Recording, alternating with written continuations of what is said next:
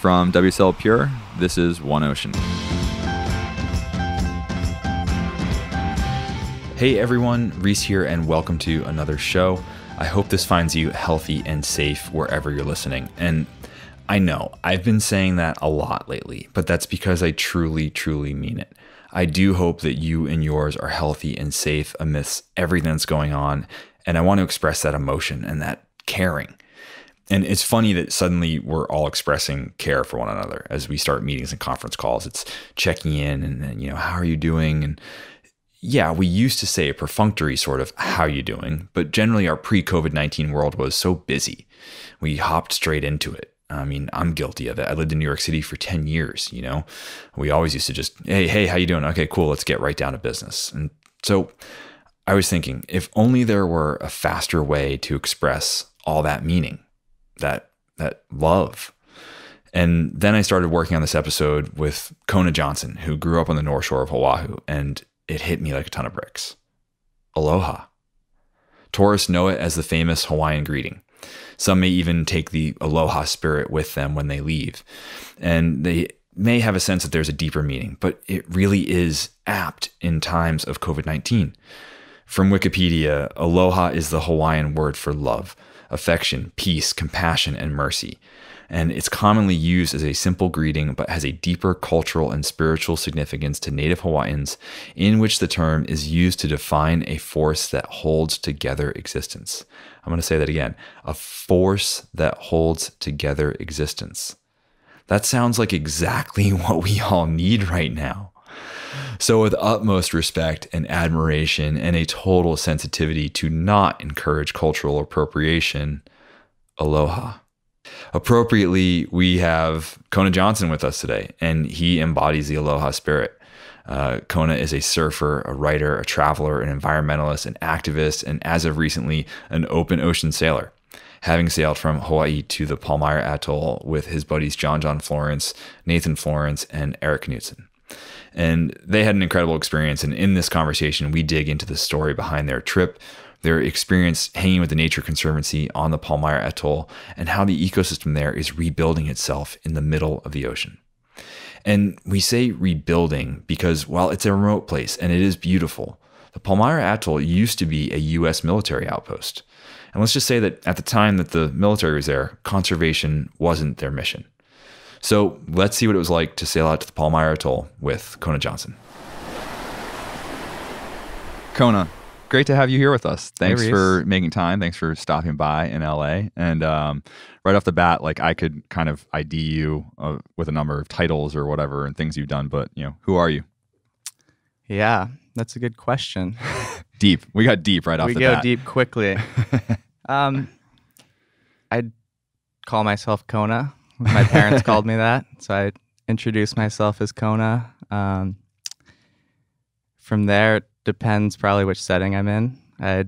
If it's more formal, I'd say at this moment I have the privilege of managing a program in a nonprofit on the North Shore of Oahu called the Kōkua Hawaiʻi Foundation.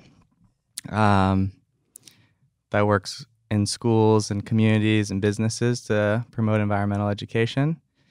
If it's a less formal setting, I'd probably say that I'm a curious and competitive person trying to be as compassionate as possible while learning about the best ways to promote human flourishing. That's what I'm coming to find. I think it's a solid. I'm trying to figure that one out, though. That's the question I'm living. That's a solid intro. That's a solid question to ask. Yeah, and I would say that we are somewhere in between formal and informal in this setting. I mean, we're not too formal, but we do have fancy microphones. Exactly. So we have a DJ booth in front of us with the sounds. I also listened to a few podcasts, so I had a feeling this question was going to come up. So this is the most thought out of the answers. That's your prepared answer. Which probably maybe make it the worst.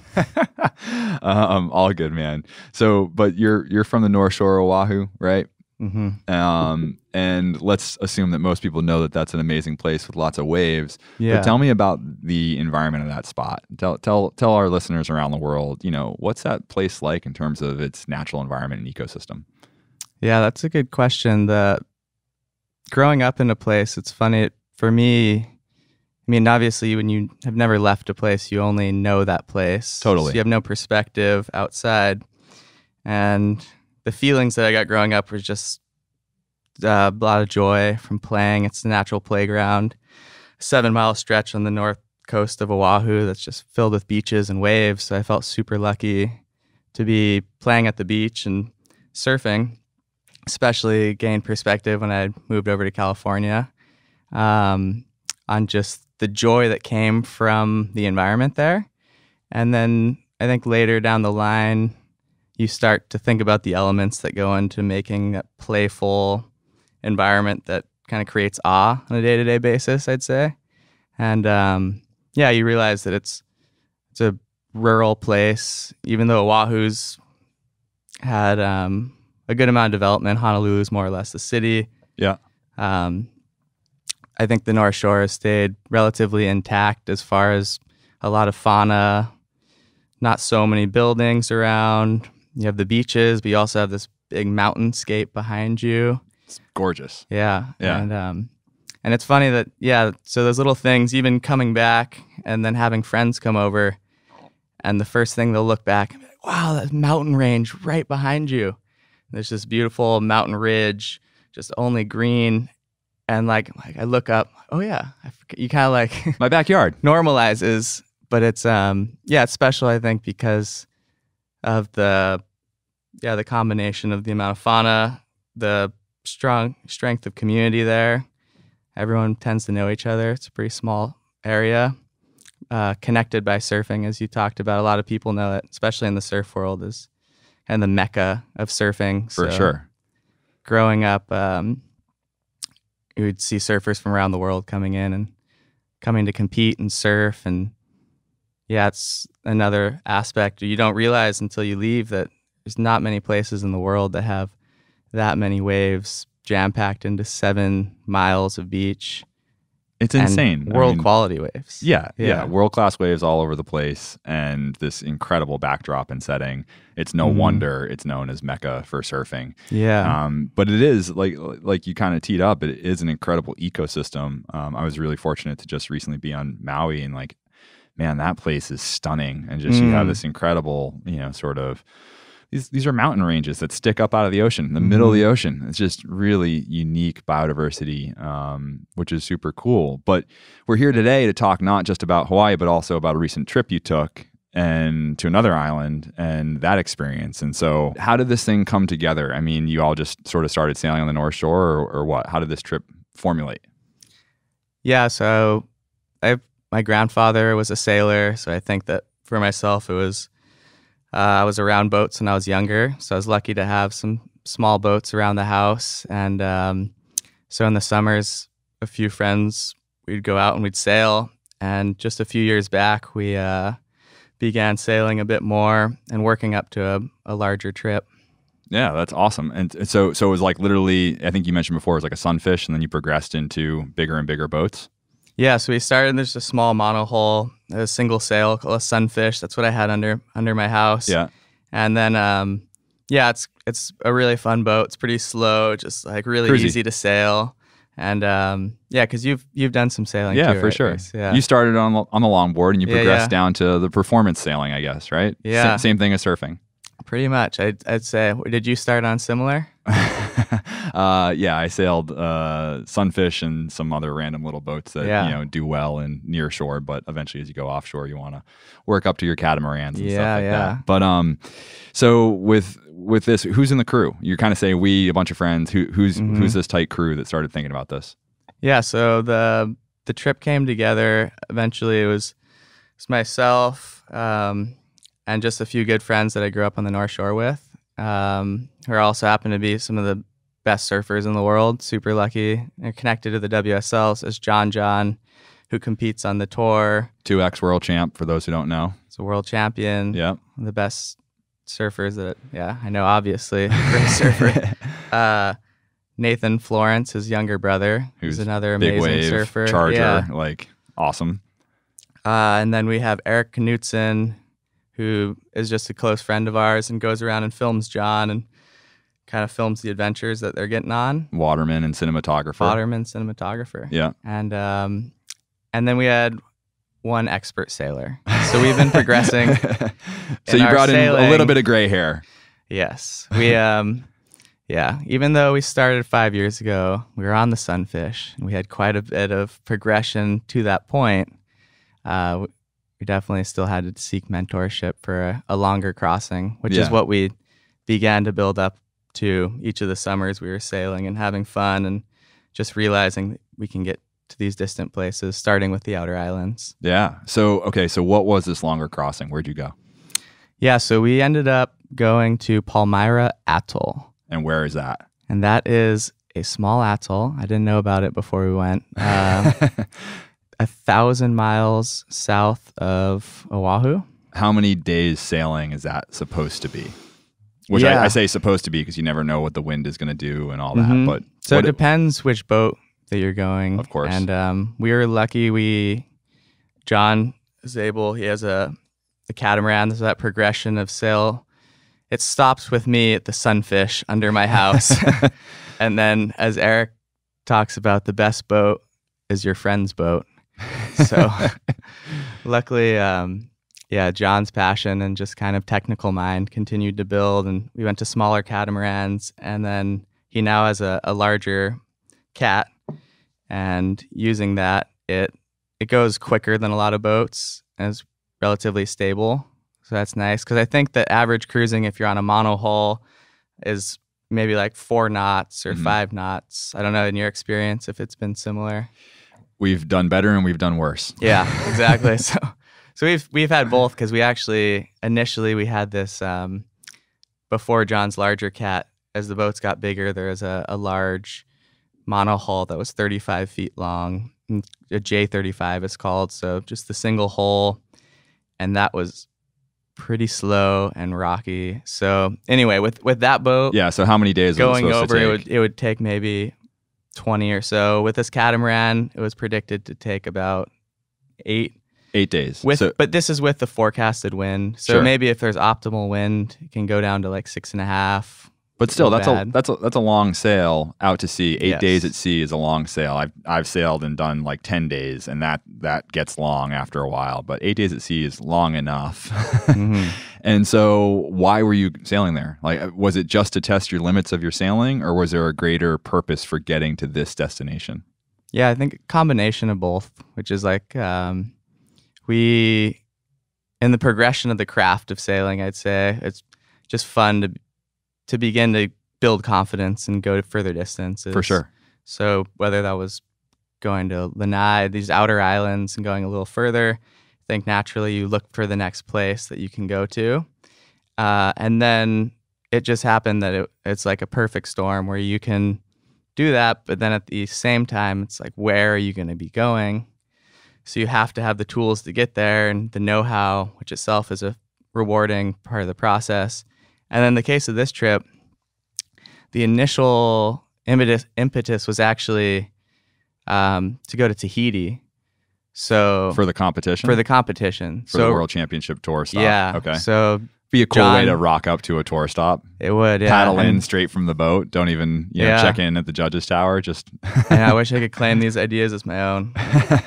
Guiding John. John I think we should sail. He's like, okay. But yeah, he just has these cool ideas, and so John was going, and he decided that would be a fun way to get somewhere and just have a little break between the events. For sure.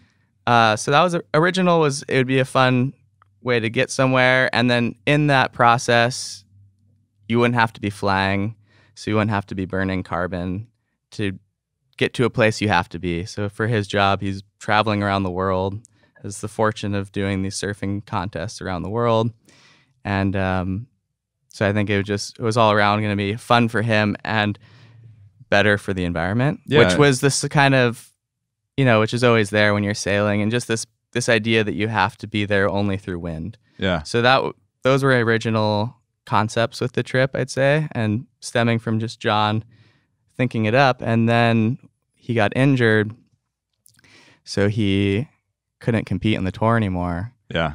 And of course, as we talked about before, these trips take a long time to plan. Yeah, you got to have the right window. Everyone has to be available. Exactly. You need the weather window. You need all the crew and all that stuff. Yeah. So I remember talking to some of the crew about this, and it was like, oh, we're going to do this thing. We want to make it about sustainability and like try and, you know, go as low impact as we can. And then he got hurt, and I was like, bummer. But it sounds like you still pulled off a similar trip to the Palmyra Atoll. And so why is that place special? What is special about that unique environment? Yeah, so Palmyra, just to answer the question, it ended up being Palmyra because once it got pulled, my selfish view was like, are we going to sail at all? And then, of course, we still wanted to go, and it was a perfect thing for John to do, too, with the knee.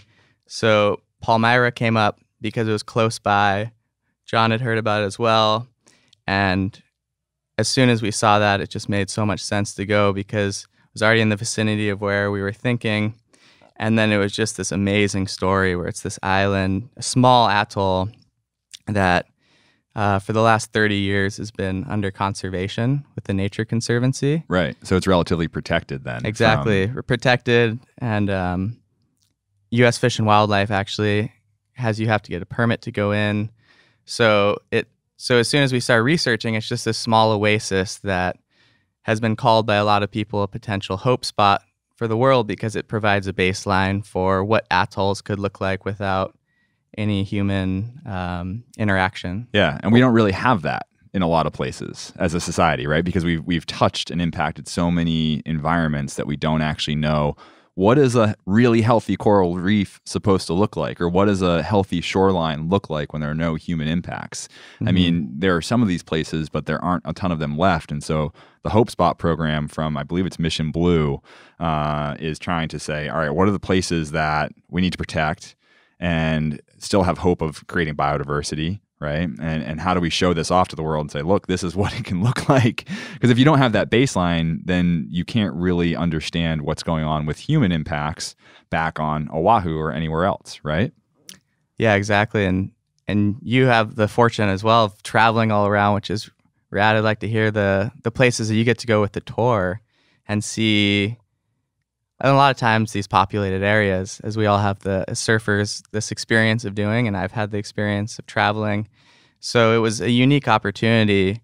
And I misspoke a bit when I said no human impact. Kind of the most exciting thing about it, as we found more when we went down there, is that it's just a very conscious and selective impact that happens. So it's a small population there.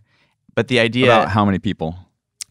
It's 15 people live at the camp. Okay, I'd say that's a tiny population. Small. Okay, smaller than small, but coming from the North Shore, so. But they're basically they're scientists, yeah. I mean, it's essentially a science and conservation crew trying to study and understand it. It's not like people are living there. So it's not some guy's house. Yeah, it's a very selected population of experts. So it's just like the Nature Conservancy has set up a station, and it's all research, more or less. So there's primarily scientists on the island, and then there's people maintaining as well. Yeah. And talk to me about the environment itself. I mean, did you get to snorkel the reef? Did you get to go hike on land? Like, what is it? Was it life-changing in that experience of that natural environment that has no real human impact there? Yeah, I think that the trip itself, it's always hard when you cue something up as life-changing. Sorry, is that too heavy? No, I mean, I think that going in, that you have like a month-long sailing trip planned to somewhere in this area in the middle of nowhere. I kind of hoped that it would be, or you assume that it is. Yeah. I mean, sailing long distances in and of itself is pretty life-changing, or it can be pretty profound. I mean, I've had some of my most impactful moments out on a sailboat in the open ocean at night under the stars with phosphorescence trailing behind under sail. It's just like you're on a magic carpet through space, and you're just kind of like, wow, I am deep out here in the middle of the wild ocean, and it's really powerful. And I still harken back to that sailing trip and think it's so cool. So that in and of itself is amazing. You're doing that, and then you're touching down in this pristine ecosystem. And that's why I guess my hope or expectation is that it would be sort of life-changing. Yeah, and I guess I just say that to diffuse this kind of, a lot of people use the term, but in this way, I think it really was. And the beginning of that, one of our first conversations, part of that, the beauty of being out and detaching a bit. And this is just kind of through the process of the sail. That's besides any ecosystems that are visited, is you kind of, different questions start coming up and you feel a little more space outside of the day-to-day momentum. And one of the questions I think that came up in the beginning was, if you had $1 billion or so, which I recently, is an aside, but a million seconds, do you know how much time a million seconds equates to? No. It's 11 days. Yeah, I was going to say. And how much time do you think 1 billion seconds equates to? Well, so it's some hundreds of days. I'm terrible at math. No, yeah, and this isn't a trap question. I'm sorry, like that's my intuition as well. 1 billion seconds is 32 years. 32 years. Wow. Yes, which is crazy. So an aside on wealth, so it's hard to even conceptualize that kind of wealth. But one of the first questions that came up was, you have $1 billion, so vastly more than any millions. What would you be doing? Yeah. Which is just fun to, the taking a step back. And sure. What would you do with the money, or what would you personally be doing? What would you be doing at this moment? Like, would you conserve this place? Oh, well, just like, what would you be doing with your life at this moment? Where would you be Would you be working? If you didn't have to work? It's kind of the fun discussion that comes up on the boat. Depends how you define work, right? Exactly. Exactly. Working for someone to get a paycheck is one thing. Working to make change. Yeah, or what kind of work would you be doing? Right. So that's like the good work, I like to say. Yeah, exactly.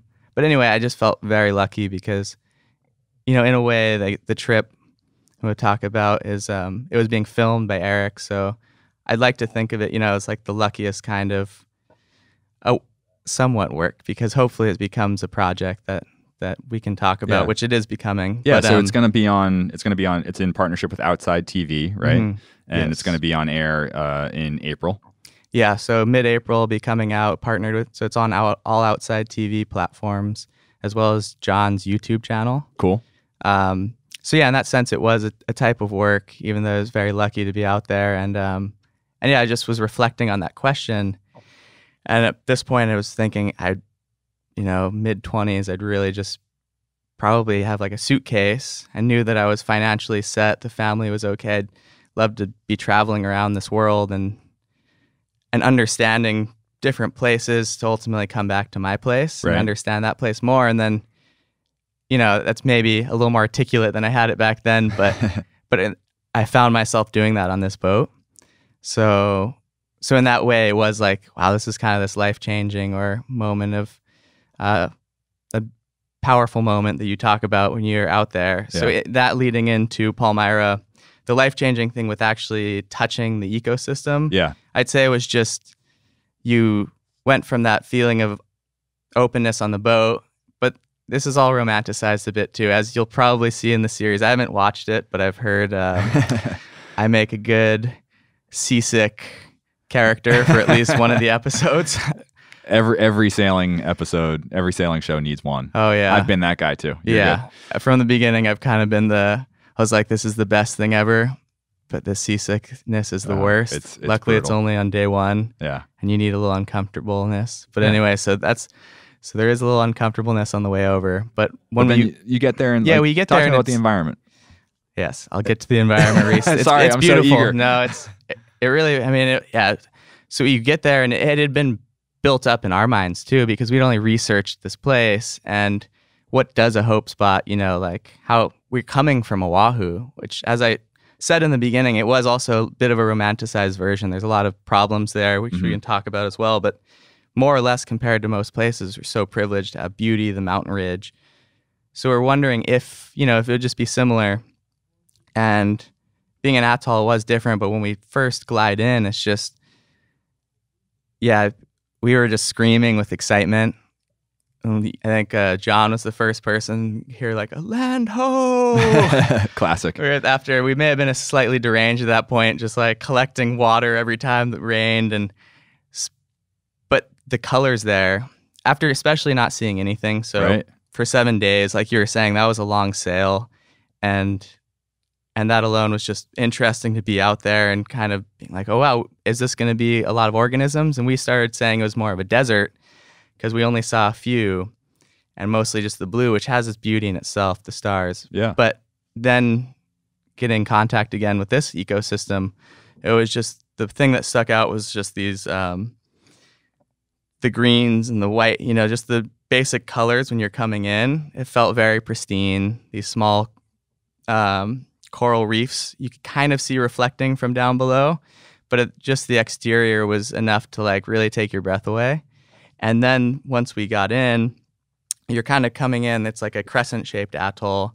You're coming in this a channel, and then the first forms of life, well, actually, I suppose the first forms of life were more of like a mile out or so. Mm-hmm.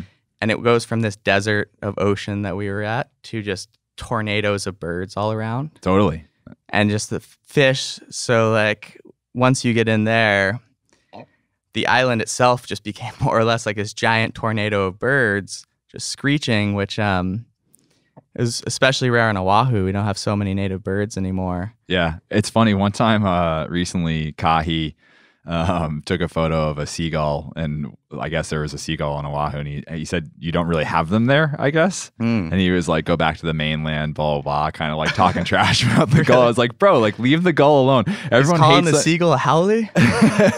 Kahi. And I was like, dude, like they're not so bad, Yeah. They're an important part of an ecosystem, and everyone thinks they're just like rats of the sky. But seabirds are a very important part of ecosystems and of that ecosystem. I mean, without the way that they are an element of, their feces is a part of providing nutrients to the ecosystem underwater, and there's a whole cycle there.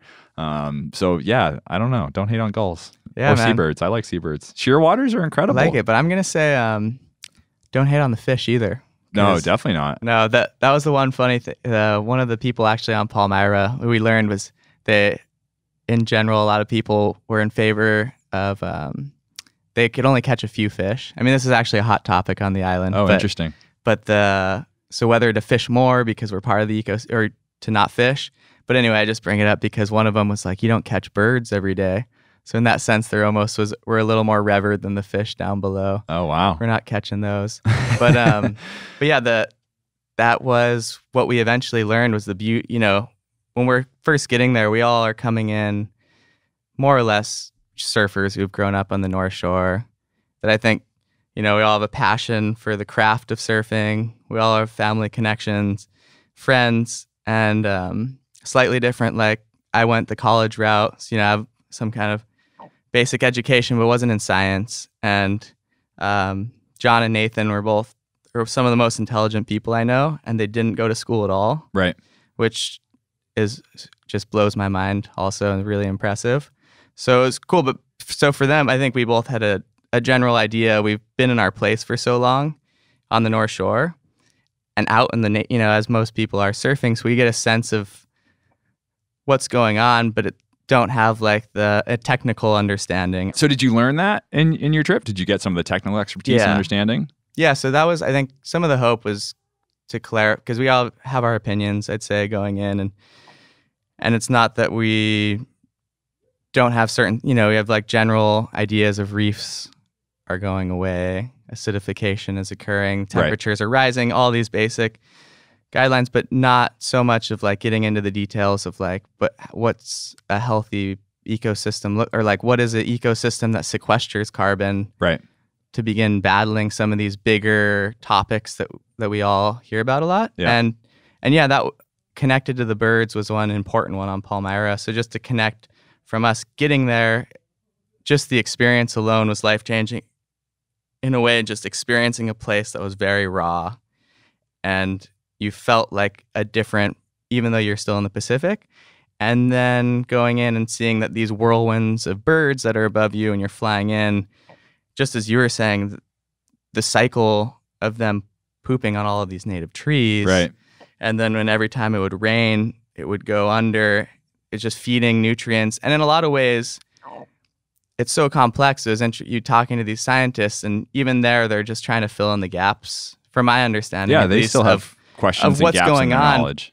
But then the cool thing is you can start to capture the consequences, or in that case, in Palmyra, what we learned is that, and you can look up Stuart Sandin, who's a researcher out of Scripps. He leads a lab, and he looks at coral reefs, and him and his wife were down there. We were really lucky to meet up with them, and they have an initiative called the 100 Islands Initiative, where they're mapping the bottom of islands across the world. Whoa. So, and they're some of the most, seem to me, technically proficient coral scientists, and they are just saying we just need that baseline. We need to see what's happening, and then I imagine there's people working on all aspects going down. But in Palmyra, the really cool thing was that their imagery, which you can look at online, shows that the reefs went through a coral bleaching event that we all heard about in around 2014, 2015. Right. Where in a lot of places, to my knowledge, 90% of coral reefs were bleached. And Stuart, who goes around the world documenting these changes, said that Palmyra is one of the few places where we now see 100% recovery. That's incredible. In coral reefs. So we have that narrative of acidification and the bleaching. Right. And that's important. But it also is saying it's important to see these places where the reefs are actually coming back and there's a resilience there. And that resilience is connected to these variables that are within that ecosystem, that cycle that you talked about. And I think a lot of them are still being parsed out, it seems. There's still a lot we don't know. And that's the importance of science and the importance of going around and studying these places where we don't have human impacts, because it's hard to pin down the variables in a place like Oahu where you have lots of people getting in. And so is it, climate change and acidification, ocean warming? Is it sunscreen, affecting the reefs in some way? Is it runoff and nutrient runoff from land uses and all that stuff? So there's a lot going on. It's very hard to understand. Whereas if you get to these pristine places, if we have a few places just protected so we can study them and understand, and also to just serve as a place to for the ocean to rebound and for species to rebound, then that's a really, really important thing. So now coming back to Oahu, is your outlook changed? How are you viewing, your home island now after this experience, and how is that impacting the things that you're doing? Yeah, so it's definitely changed. I think that's been in the process of changing since I mentioned going away to school and then graduating from university, and kind of being a process of realizing school is this environment, so to speak, this ecosystem where you have the end goal, and then once you're done, you kind of have to create the new ecosystem around you, and what kind of healthy ecosystem that would be, both a psychological and like a physical front. Okay. And so I'd say it's part of that process. The sales fits in, and going back to Oahu, what I'd been kind of thinking about before the sale, which was helpful in going there, is just this idea you're saying of what is the cycles around you that are creating degradation.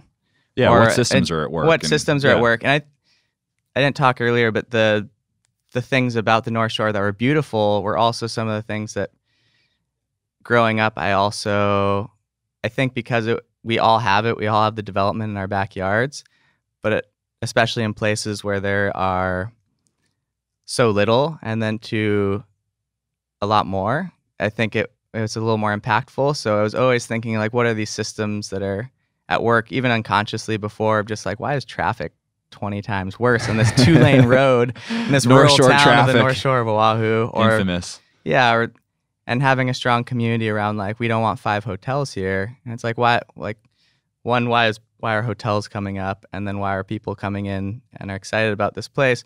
So I think that thinking has been there. And then in school, I meandered a bit, but was ultimately looking at like the political and economic, which realized just scrapping the surface there, it's a whole other equation. But that ultimately it seemed like there was this idea that I like this author Wendell a lot, who's from Kentucky. It's mostly I try and just repeat what other people who are wise say.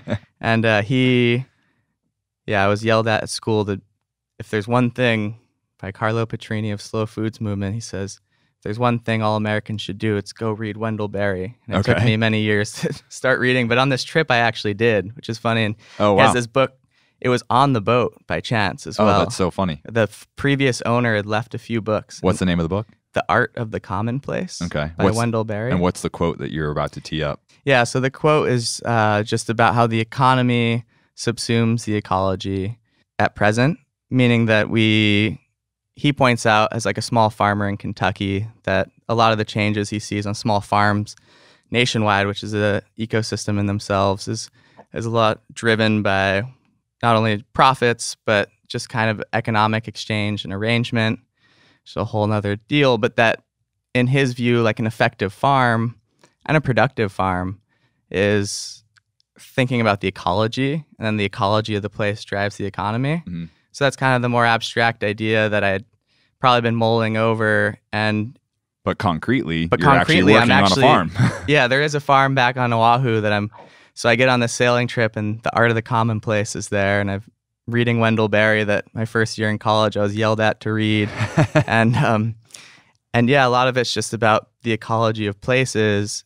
And once you can only know a place if you are there, and only by knowing a place do you love the place, is kind of what he talks about. And then only in loving the place do you protect it. I think that's great. I mean, that's fantastic. Yeah, so it sounds like that's the work that you're doing now with Kōkua Hawaiʻi and Zero Waste Oahu, Surf Riders, Sustainable Coastlines. Like, you've been a part of so many of these movements to now protect the place, whether it's Bill 40 or the farm that you're creating with Kōkua. Yeah, I feel lucky. I'd say it was a coalition of people that I fell back into when I went back home from school. And now I'm just playing a small part in trying to understand the ecosystem of the North Shore. But recently with Kōkua Hawaiʻi, I know that my aunt, actually, Kim Johnson, was on the podcast before. She was? You can go get a little background on the Kōkua. But yeah, we've purchased a farm, luckily. So it's kind of these farm-to-school programs that are happening in gardens. They've created this curriculum, and now there's a place for it. And that's the learning farm. And yeah, there's legislation in the works. I know you talked to Raphael Bergstrom. Yep, Sustainable Coastlines. Yeah, who's another inspiration for me. Get to see him back on Oahu. He was huge in getting the legislative work, because the farm, as I see it, is kind of, you have people that care about the place. You have the grassroots, which is important on the bottom. But then ultimately you need to go top down, which is the legislative work. So yeah, recently Bill 40 passed, which is banning single use. Super exciting. Yeah, and I know that Raphael works with the WSL and doing waste diversion. Yep, and they do a fantastic really job cool. for the whole Vans Triple Crown series. They do awesome work. Yeah, and now the learning farm going up, it's exciting, because I think that Kim had talked about it was just beginning, and we're just a couple of months down the line. Yeah. And we have a composting facility that's going up, so hopefully the cups that are going to the WSL events will end up in the composter. That's in partnership with Raphael and Sustainable Coastlines. So that place is starting up, and the cool thing was that was just in the works a bit before I was leaving on the sailing trip.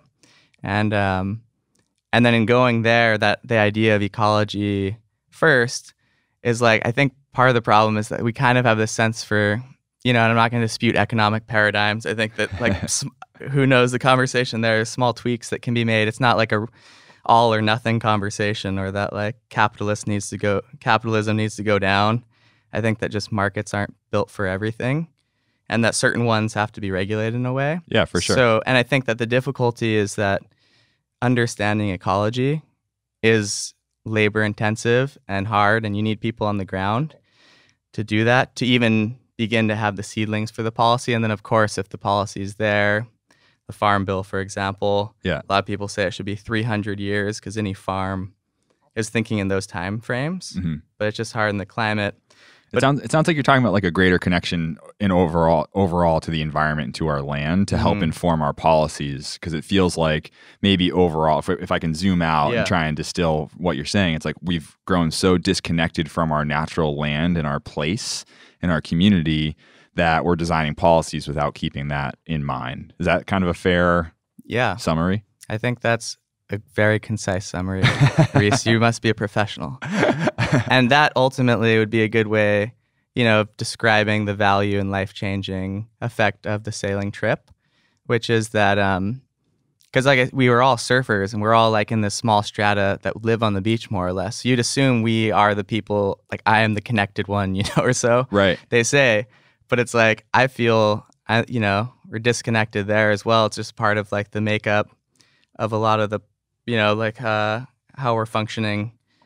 And It's just the way society's moving. It's Yeah, just it's how pushing we us move. further and I further think into screens and away from exactly being our outdoors. awareness. Yeah. So media, and so I think we're lucky to be outdoors. And then this trip was even just like a further reminder of like, wow, even when I'm back home, it's like we're in the water, but then just as easily can be in a city and be a lot more connected than someone on the coast, because it can be on the coast, but then be back on your phone. Yeah. I'm guilty of trying to meditate more. Being in cities, you can also be connected more to your people. So just Yeah, you don't exactly, have to to live in a people. natural place to be connected to your community. Your community Totally. is what you make of it. And like I lived in New York City for 10 years and Rockaway Beach specifically. So yeah, we had a connection to the ocean, but it was really that amazing connection to people that we felt, and that creates that community so that you can all work together towards better solutions. Yeah. Cool. Anything else you want to share with us? No, I think that it would just end on that note, which is, thanks for the interview, Reese. And that I suppose part of that ecology and economy abstract thought that I threw out, which, is like, for me, part of that process, understanding, like being a part of the system, understanding the connections around you, whether it's the city you're talking about or the place that I know, and just place-based learning in general.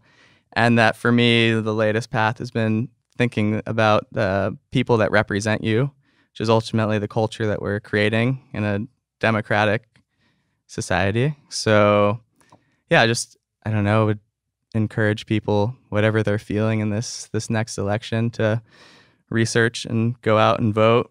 But not only start there, and this is just me trying to do the same at the same time, but learn about the local politics. Yeah, I think Bill connected. 40 was, you just get connected in those ways, and it takes a lot of time, and I'm in the water a lot and playing around, but it's actually, I enjoy it a lot, and it was really nice to see a bill like Bill 40 pass. It's nice to have a win. You don't always get those wins. Yeah. I think Raphael said it was 7 years Totally. that he's been working on it, and he hasn't, it's been years and years before that. I was like the lucky millennial that came in, was like, I'd known and always been connected with Plastic-Free Hawaii, but, it was in my own world until like thinking like, oh, maybe I can go and just see and give some feedback to my local council member on Oahu. And then, so I was lucky, 1 out of 1 for that one. But I know there's a lot of fights, and in Hawaii, there's a few bills for composting wherever you are. So I think that getting engaged that way is a fun way to get connected, and just finding like-minded people. But a good way to probably start is the election in 2020. It's a great one. It's one of many opportunities to be engaged, like you're saying. I mean, a recent win is New York City finally passed the ban on plastic bags, and it went into effect. And you look at Australia and the fight for the bite and the way the community stepped up to speak out. And so there are a number of these different things, whatever the issue is. I mean, at the end of the day, get connected to the issue, and that issue is connected to a lot of other issues. And so politics is one part of that, but the more connected we are, the more we understand each other, the better we can all be together, hopefully. Yeah, and that's the Art of the Commonplace, Wendell Berry. All right, I gotta read it. You get that's the good work. And ultimately, I suppose we're seeking fulfillment, and no better way to be fulfilled than banding together with people that you play around with in the ocean or on the land, and trying to get something done that affects the people around you. Beautifully said, man. Can I ask you a few questions then, Reese? Sure. Pacheco? Oh, right. Sure. Yeah. We turn it around now. Yeah, and thanks to the work that you guys do on the North Shore, too. Since you've been on especially, it's been fun to see this podcast grow also. Thanks, going man. in, seeing like some community members on there. We have Jamie Gove, who helped the Palmyra adventure, scientist. But so I have the first question is from my sister, who's Jacqueline Johnson, and she works at a company that Borreo. Yep. And she's wondering what the plans are for this year for the WSL Pure, and what any activations are looking like on the ground. Oh, interesting. For the whole year, or specifically North Shore? I'd say just for the year in general. Yeah. The big one for us is we have a campaign we're working on around 30 by 30, which is the UN target that's being proposed by countries and nonprofits and governments, which is to protect 30% of our marine and terrestrial areas by 2030. If we don't conserve that space, we're putting the planet in peril. If we do, we give ourselves a very good chance to preserve biodiversity and enable fisheries to recover, enable habitat to store carbon, enable us to better adapt to climate change. And so this is a really important target that's going to be decided at the UN Convention on Biodiversity in October in China. And so we're working to rally the surf community to support it. It's well known in conservation circles, but it's not known in the public sphere. And so we want to do our part to raise awareness and rally our community of friends and supporters and nonprofits and other sports around the ocean to say, hey, we want this, and to speak out to your local electeds and to government officials and basically tell the UN, we want this. Set high targets. Set 30 by 30. Some scientists have called for 50% protected, but 30% is the goal. Currently, we only have about 4.8% protected globally, and only 2.2% of that is highly protected, which means no take zones, etc. So we have a long way to go, but it's certainly possible. It's about that political willpower and getting out there, especially in the open ocean. As you know, you sailed in the open ocean. It is fairly lawless out there. Beyond the exclusive economic zones of a lot of nations, there's just kind of, it's out of sight, out of mind. And so how do we protect those areas and make them resilient for all the change that the Earth is rapidly going through? So that's the big one. You're going to see that come to life across different tour stops, digitally in a number of ways. We're working with some surfers on a couple projects, so it should be a fun one. Cool, man. Yeah, I'd like to let me know if I can help with that offline. And You're in. Yeah, and also even on Palmyra, just behind the island, they're like, there's fishing ships out here all the time that we have no idea what's going on. Yeah. There you go, Jacqueline. Cool. Thanks for the Thanks, question. Jacqueline. And then the last one just from me, which is, inspired by the way you hold conversation and how we started, just giving people space. I think that's the best in the environmental world, or that I'm trying to learn, is to give people more space to create that community. So what are those practices that help you do that, or help you stay connected, as we were talking about earlier? To the environmental community, or in general, or that allow you to, conduct yourself in a way that is connected. Gotcha. Well, as a human being, I operate much better when I've had some adrenaline, some exercise, and some fun, and when I'm fed. So sleep, eating healthy, and making sure I get exercise, and that puts me in a much better mood. My endorphins are going. So it's hard because we all are working so hard, and with this work, it's not just my job here, it is what I care about deeply. And so I often feel like I can't ever give enough time to this. But I also know that if I just grind in front of a computer for hours on end, 14-hour days or whatever, then eventually I just become a grumpy boy. And so I do have to work to make time for myself, get out and exercise, sleep, eat, whatever. But also I read a lot, making sure I'm hearing opinions from different places, because I realize that I see the world through my perspective, and that's an American perspective, and that's a male perspective, tall white male specifically, so I really try to make sure that I'm reading different opinions, so social media, for better or worse, provides that. And I'm able to find different opinions. So I'm kind of like trying to round out my perspective while knowing that I still have tons of gaps. And then I try really hard to make sure that, when we're working on a project, we create a team that's at least, different voices within the WSL, or make sure we bring in our coalition partners and have them be heard, and try to, just like we talked about, make space for people to speak. It's very easy to go into a meeting, be the loudest voice in the room, and be like, cool, great, that was a great meeting, and you did all the talking. You have to make space for other people to speak. And so that's kind of psychological safety. And we talked a lot about this in the episode with Leith Sharp from Harvard, whose course I took. You create that sort of psychological safety of, hey, we're all in this together, we're on a team. Now let's figure out how to engage and work together and make sure you hear those voices. And then like the final one is just, my wife Annie is just awesome. She's fantastic. I think it's maybe a little cliche to shout out the partner, but shout out Annie. she's particularly great, and she balances and counterbalances me in a number of ways. She kind of keeps me, she's a very even keel, and just really will challenge my thinking. And I think that's really healthy. Because otherwise, if I get too myopic and like, I'm going to go do this thing, she's like, well, have you thought about this? And sometimes I'm like, you're supposed to be on my side no matter what. And she's like, well, I'm on your side, but I'm trying, she's looking out for me. So it's a really healthy balance. So I think those are some of the major ones that stick out for me. Thanks, man. Thank you, man. Yeah. This is great. Yeah, it was good. All right. Appreciate spending the time. If anyone is on Oahu, the Learning Farm, currently first Saturdays of every month. We're trying to create that ecosystem, very open to all suggestions. We have work days going on where you get in the soil and just start building the community, and community workshops are coming. Former guest Ethan Estes is coming out in April for art shows, and hopefully have a hub. And yeah, looking forward to hosting you guys when come back to the North Shore at some point. I can't wait, man. Okay. Thanks for the work. Thanks, dude. If you haven't already, I really encourage you to listen to our other conversation about Palmyra with Chad Wiggins from the Nature Conservancy. Also, go watch the series Vela. The takeaway for me is that while nature is fragile, it's also incredibly resilient. If we give it a chance, nature can and will rebound, and Palmyra is evidence of that. So thanks to Kona for sharing his experience. Definitely go watch the series linked in the show notes here. And if you want to learn more about the Nature Conservancy, hit up nature.org/Palmyra. Thank you for listening. If you like what we're up to here, please throw us a digital tip in the form of a rating and review on your favorite podcast platform. It is massively appreciated, helps the podcast grow and reach new people.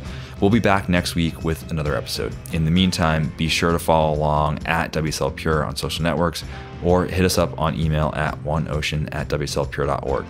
Okay, until next week, aloha.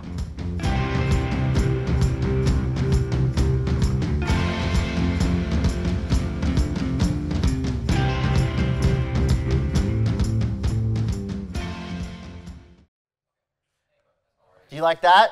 Well, if so, subscribe over there and then watch more videos over there. And then tell us your favorite videos down there. It's a 3-step process. Do them all now.